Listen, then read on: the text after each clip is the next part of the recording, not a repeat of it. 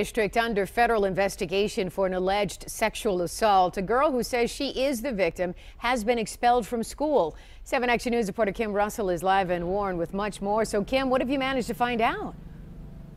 I'm at the Warren Police Department, and I read the police report put together by investigators here, and it says that this teen girl, this 15-year-old, went to her assistant principal and told her assistant principal that a classmate, a senior boy, forced himself on her in a car in the parking lot. Somehow then she ended up expelled.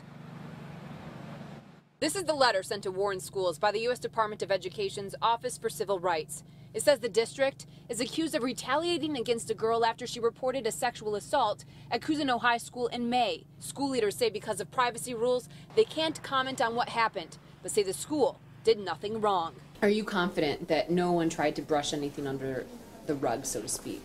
I am confident that the district handled this one correctly. The 15-year-old girl's mom tells 7 Action News that the district handled it by expelling her daughter for 180 days.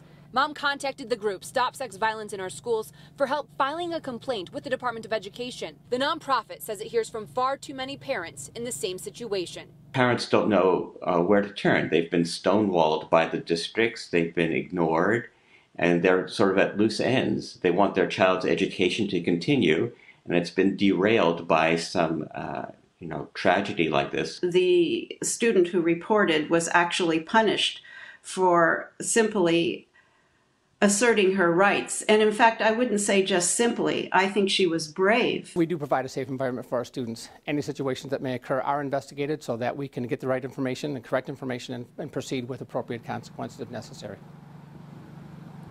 Now, school leaders would not specify what policies were followed to determine that this girl be expelled for 180 days, but they did say that all policies that the school has were followed. In the meantime, the prosecutor did review the case and did not move forward with charges against this boy because there was not enough evidence that it was not consensual. He was expelled last year, but being a senior, he was able to move on with his life. Now, the U.S. Department of Education's investigation could get justice for this girl. Reporting live in Warren, Kim Russell, 7 Action News. All right, Kim, thanks so much.